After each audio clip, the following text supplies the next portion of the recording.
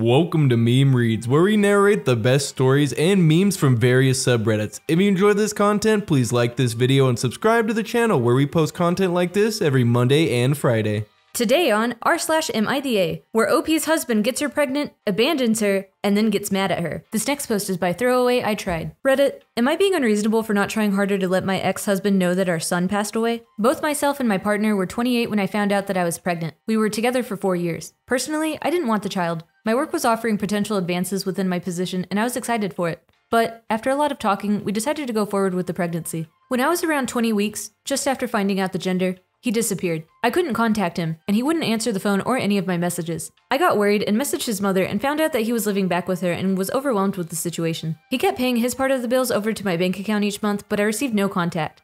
I even tried going over there, but nothing. By about 27 weeks, I gave up trying. Gave up crying and just got on with what I thought was a future as a single mother. I bought everything needed for the pregnancy over the next couple of weeks and set it all up. At 31 weeks, I started having pains, but it was put down to Braxton Hicks. And for those of you who don't know, according to Google, Braxton Hicks contractions, also known as prodromal or false labor pains, are contractions of the uterus that are typically not felt until the second or third trimester of the pregnancy. Braxton Hicks contractions are the body's way of preparing for true labor, but they do not indicate that labor has begun. Just before 32 weeks, my waters broke, and I went into labor, with the baby coming very quickly. He went straight into NICU. I sent messages, and I even called my ex-husband and his mother, but no response. Less than a week later, my son passed away due to complications of early birth. I again tried to contact my ex-husband and his mother. I left voicemails and messages, but nothing. The next few weeks were a blur, but with the help of my mother and father, his funeral was arranged. They tried to contact my ex-husband and his mother also, but still nothing. I sent a few more text messages, nothing. I'm assuming that we were all probably blocked, but honestly, at that point, I didn't care. I was just so broken. His funeral came and went, and it was beautiful and horrible. I stopped messaging and told my family not to bother after the funeral had passed. I just couldn't deal with it anymore. About 5 months after my son's birth and death, my ex-husband turned up. He just let himself in. I wasn't even home. But when I got back, he was instantly hostile. The flat was clearly not set up for accommodating a small child. He demanded to see his son. I just broke down and told him what happened. I have never seen him so sad and angry. He stormed out, slamming the door on his way out. Within half an hour, I got a nasty phone call from his mother, followed by messages from his siblings and his other family members. They sent messages like, "How dare I not let them know something so serious? And how could I hide something like that out of petty and spite?" I truly didn't. I really did try, but I couldn't keep trying. It's been nearly 3 weeks now of them being awful. I was speaking to my sister this weekend and she said, "To be frank, it was a bit of a jerk move not to keep trying. They deserve to know." Was it? I tried so hard to let them know, but I was struggling so hard too. I lost my son too. Am I being unreasonable? Should I have done more? What? There is so much wrong with this, OP. You are obviously not the a-hole here. I mean, the audacity of your ex's family and your sister to even imply that you do? Oh my god, it's just insane. Edit. Thank you all so much for your responses. Sorry for not replying to any. Reading them has been a lot. Honestly, I'm going to drink a bottle of wine, or two, read your kind responses, and cry myself to sleep. Writing this all out and living it again has been hard. Unfortunately, I'm not able to change my locks. The landlord said no. But my tenancy ends on the 12th of June, and I already have a new flat to move into. And thankfully, my dad has been able to cover the cost of a private therapist, and I see her again Tuesday. Thank you all so much again for your kind words. Second edit. If I had realized that this was going to blow up so much, then I probably would have just posted it on my main. If you see this post anyway, read it, Lewis. Then read it again. Then read the comments. Then just leave me alone. Thank you all for your comments. I'm going to show my therapist the post when I see her and talk it through. But honestly, this has helped a lot, even if I did cry quite a bit. I'm going to sleep now and won't be back on this post. But thank you all. OP, I'm really glad that Reddit helped you, and I'm really glad that you got help through a therapist. What he and his family did was unforgivable. They are absolutely trash people, and the fact that you could blame yourself even a little bit after everything that you've been through just shows how much they've put you through. He abandoned you when times got tough, and his family helped him do it. This was the hardest moment of your life, and the man who did this to you is running away like a child, and then he comes back to blame you after everything that you went through without him? OP, you get a rock solid 0 out of 5 buttholes. You made the best out of the worst situation anybody could possibly go through. However, the sperm donor who did this to you, he gets a rock solid 5 out of 5 buttholes for being a piece of garbage abandoning father And then another 5 out of 5 buttholes for coming back and crying like a child when he abandoned his own kid. I think his family should get a rock solid 5 out of 5 buttholes as well for aiding and abetting that piece of trash. I know this may sound a little bit harsh, but because of my own personal experiences, I hate deadbeat dads. I can't believe even after he abandoned his child, he thinks he would have had a right to be in that kid's life.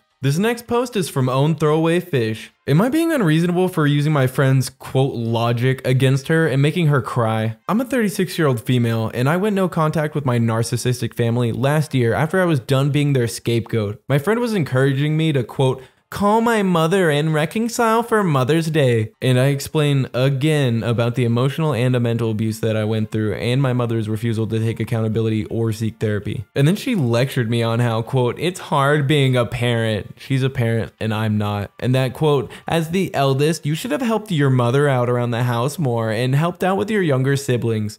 And then I should let bygones be bygones and call my mother for Mother's Day. I then told her, so you think if I do more chores and accepted more parentification as a kid, I wouldn't have been abused? If it's hard to be decent to your kids, then you shouldn't be a parent. Maybe you should have helped your abusive ex-husband around the house more. Maybe you shouldn't have had dinner 10 minutes late because, you know, his job is stressful and it's hard being a provider and a father. Next month is Father's Day. You should call and reconcile with him. How could I, as a child, stop the abusive behavior of an adult when you as an adult couldn't stop your husband from abusing you?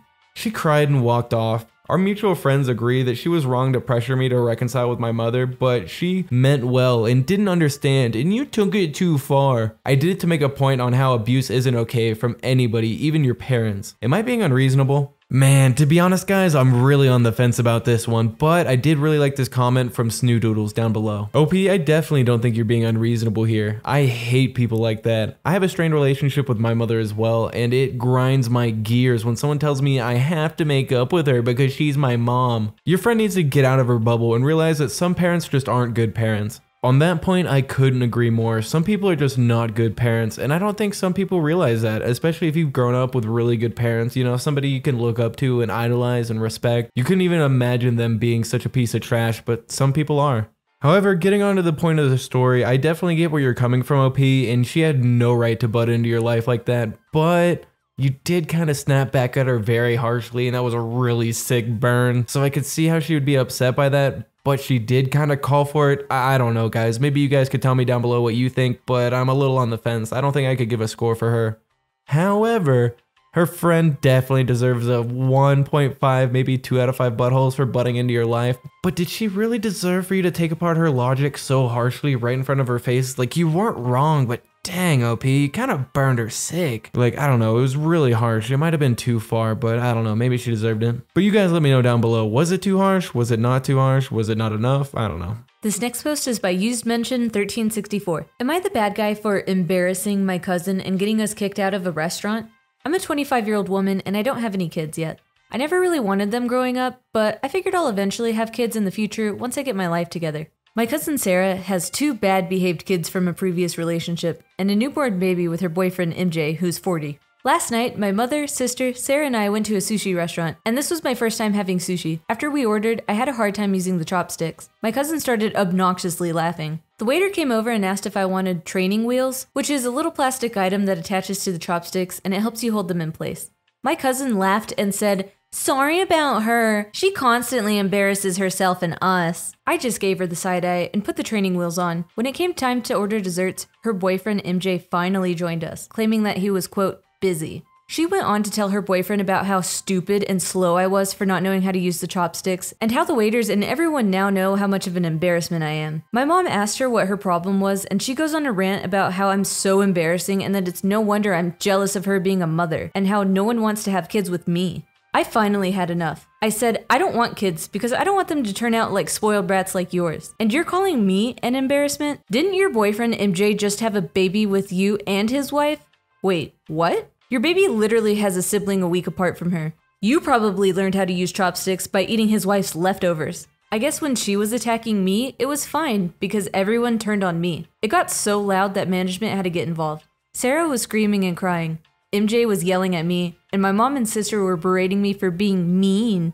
Management brought us the bill and told us to please pay it and leave. My mom paid the entire bill, but my sister said that I was a butthole for embarrassing Sarah and getting us kicked out, and how she's probably going through some postpartum depression. Now, I don't know if I went too far, seeing as she's probably going through some post-baby stress. Am I the bad guy here? Alright, first of all, there's a lot going on with this post already. But luckily we do have an update. Thank you all for the overwhelming responses. I've been wanting to put Sarah in her place for a while now, and I'm just glad that I did. However, Sarah's mom got involved and is mad at me. Apparently, MJ told Sarah that him and his wife were separating. Sarah found out that he lied because she was secretly stalking his wife's Facebook page, and got the shock of her life when his wife, not Sarah, posted a newborn baby picture and MJ was there for the birth. Sarah did the math and realized that he had gotten both of them pregnant the week of his birthday. She confronted him and he confirmed it. He also said that she'll have to get over it or he'll leave. So she stayed and is now constantly in shambles. Not my problem. Now on to the problem. She kept the wife's baby a secret and only told her mom, who told my mom, who told my sister and I. So they said that they were pissed because I wasn't supposed to repeat it. But I didn't know that it was classified information. After like a week, that's all everyone talked about. Sarah's mom, my aunt, reached out to me this morning and said that Sarah's problem with me is that I always said that I don't like kids, and only a, quote, horrible person won't like kids, and that I was mean to her kids about 2 months ago. 2 months ago, she wanted to go to a party with MJ and asked me to watch her kids. All 3 of them, for free. I told her no because they're untrained and I don't feel comfortable watching a newborn, and she'll have to pay me to put up with the other 2. So I guess that's why she's still holding grudges? Regardless, Sarah's mom said that she was having a really hard time after finding out about the outside baby, who technically is the inside baby as Sarah's baby is the outside baby, but whatever. And she wants me to apologize for putting her business out there to everyone. She got my mom and sister involved, so I just called Sarah and apologized. She just said, "I don't care what you have to say," and hung up. Regardless, I held up my end of the bargain. Hopefully this gets blown over because ya girl is tired. Man, OP, this story was crazy. I don't think you're in the wrong here at all because you didn't know that it was a secret. But man, I love that when she was being a jerk to you, you really put her in her place. I'd give your cousin 3 out of 5 buttholes because there's just no excuse for being that mean at the restaurant. And because she has no right at getting upset at you for exposing her little secret for being a mistress. Honestly, cheaters get 0 sympathy from me. I'm glad that her little secret is now all over the internet. This next post is from Zealous Ideal Weight. Am I being unreasonable for telling my husband that the nanny is in charge? My husband and I have 3 kids. The youngest is 10 months old, the middle child is 3 years old, and the youngest is 6. My husband has a high profile job and it means he's gone very often. I work a regular 9 to 5. We originally used daycare for our oldest, but my middle child was born right in the middle of the pandemic, so we hired a nanny. She originally worked when I did, but by the time the baby came around, I was very overwhelmed with doing bath time and bedtime on my own, on top of developing postpartum depression. After a breakdown, we spoke with the nanny and she agreed to adjust her hours, so she's helping me with dinner, bath, and bed. We've gotten close over the past 6 months doing this. In many ways, she's become like a third parent to the kids. She's so good with them. We've created a routine that works well. I tend to the baby during bath and bed, and she handles the older 2. It's a nice rhythm, and my mental health has gotten so much better. My husband isn't traveling all the time, but most nights he isn't even home for dinner and bed. He will help me on the weekends when he's home, but because he's gone so often, he's reluctant to be firm with the kids. There are times when he comes home when our nanny is there. He tries to help her with bath and bed, but he allows the boys to roughhouse, lets them break the routine, and it seriously throws them off and delays bedtime. My nanny has shared with me that she feels awkward. Obviously she doesn't want to undermine her employer, but it makes her job so much harder. But my husband also doesn't want her to go home when he arrives as he can't handle the kids alone. I told him if that's the case, then he needs to defer to the nanny and follow her lead. She knows our boys best and she has to deal with the aftermath if they don't listen and give her a hard time. My husband feels like she's just an employee and he's the dad. His salary does pay for her. However, I don't feel this is fair to her. So I told him that he either follows her lead for bed and bath or he doesn't help at all. He tells me that I'm allowing the nanny to take over and replace him. Am I being unreasonable? There is about a million things that I could say about this post. However, I think this comment from a deleted user down below wraps it up so nicely. You were not being unreasonable. I'm so angry at these responses. Your husband does not want to be a parent. Your husband wants to be a fun-time uncle who comes in, rolls everybody up, dishes out the sweets, but makes sure nobody makes it to their bedtime, and then dips out when the children start having an unpleasant reaction to the disruption. These "you are being unreasonable" comments are unhinged and blatantly sexist. Big news, dads also have to be a freaking parent. It is completely reasonable if the only partner doing the parenting puts the foot down on unacceptable parenting behavior. Edit. Because I'm feeling salty on OP's behalf. God, the sexism is strong here. Why does a dad always have to be the fun time guy and mom has to be the downer going and doing the actual parenting? This is a huge problem in society. You're sitting here perpetuating a sexist system as if it's good for children. You know what's really good for the children? Having a father who is an active partner in parenting. It's also completely false that the children won't recognize as they grow that the dad's not giving enough of a shot about them to actually be present in their lives. When they look back at it as adults, it's gonna be mom they respect. It was mom who provided the safe, healthy environment for them to grow in. If facts make you feel insulted, you should work on yourself. Man, deleted. I know you took a lot of heat for that, but you were spitting facts. OP, you are not being unreasonable here at all. Your husband gets a clear 1 out of 5 buttholes for not being a parent. I mean, he still has time if he changes his attitude and starts spending more time with his young kids, but right now it looks like he's going down a bad path of being very disconnected from his children. That was r/MemeReadsYT. If you enjoyed this video, don't forget to drop a like and subscribe to the channel for more content. We post every Monday and Friday. These videos look nice. I might click on one of these.